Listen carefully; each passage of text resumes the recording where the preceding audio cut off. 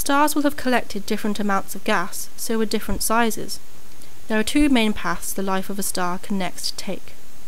If the star is less than 4 times the mass of the Sun, it is a low mass or small star. Towards the end of the star's life, it begins to run out of hydrogen fuel to fuse together, so nuclear fusion in the core stops.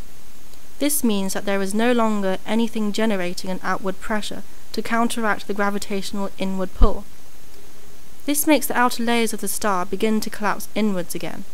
As before, this makes the temperature and pressure increase. The temporary heat creates outward pressure again and counteracts the inward force of gravity, pushing the outer layers of the star outwards. The star ends up expanding much more than it did before, and it becomes about 100 times bigger than it's ever been in its life. It has turned into a red giant. While the outer layers of the red giant continue to expand, the core is still contracting, so the temperature continues to increase.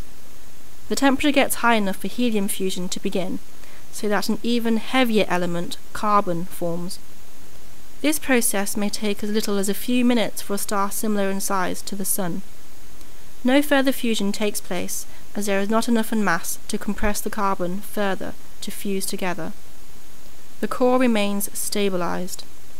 Large amounts of matter are ejected from the outer layers of the red giant, until only about 20% of the star's initial mass remains. The star then begins to cool, and shrinks until the gravitational pull is balanced by the repulsion of the electrons at the core. It stops shrinking and becomes a white dwarf, which is about half as massive as the Sun, but only slightly bigger than the Earth, so is one of the densest materials in the universe. As it can't produce any more heat, it radiates away the remaining heat for billions of years. Once the heat is all gone, it sits as a cold, dark mass called a black dwarf.